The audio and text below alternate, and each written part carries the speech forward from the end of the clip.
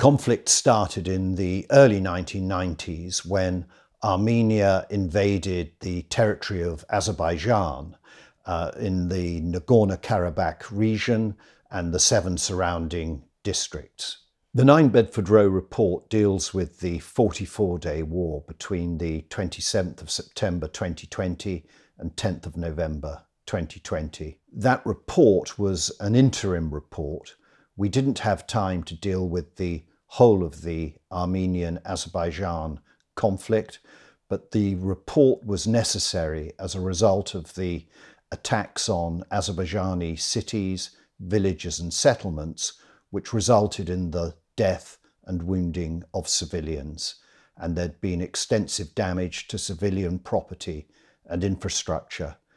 These attacks could be characterized as war crimes and were crimes against a civilian population. The 9 Bedford Row report considers in detail 5 attacks that took place when Armenian forces attacked the Azerbaijani territories and inflicted multiple civilian casualties. The first of these was the attack on Geshalti on the 27th of September 2020, and it was the start of this conflict. There was an artillery attack which killed 5 people in a family called the Gurbanov family in the Geshalti village. The next incident that we looked at was the attack on Ganja on the 11th of October 2020. A Scud-B missile strike attack took place on a residential area of the city of Ganja, and that attack caused 10 civilians to be killed and 19 civilians injured. Ganja was also attacked a few days later on the 17th of October 2020.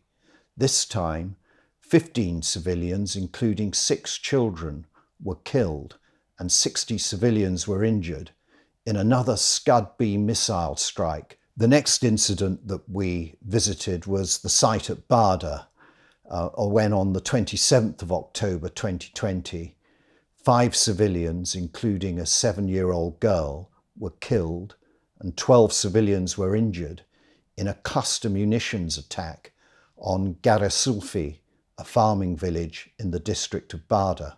Barda was also the subject of a much larger strike on the 28th of October, the next day. So this was a repeat strike on a civilian area.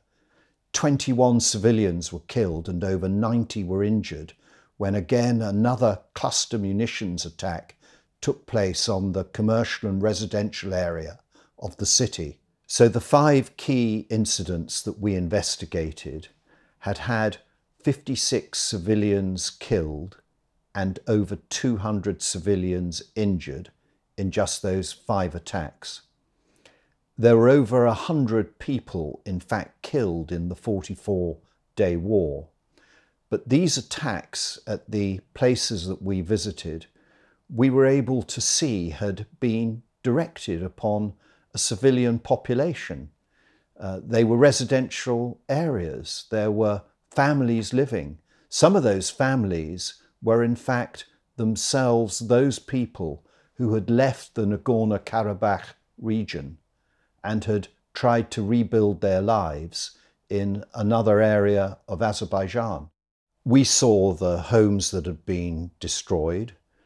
We met the families that had lost their children, that had lost their loved ones, that had lost parents.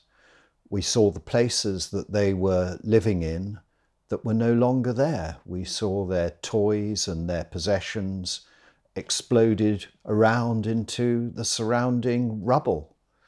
It was very distressing.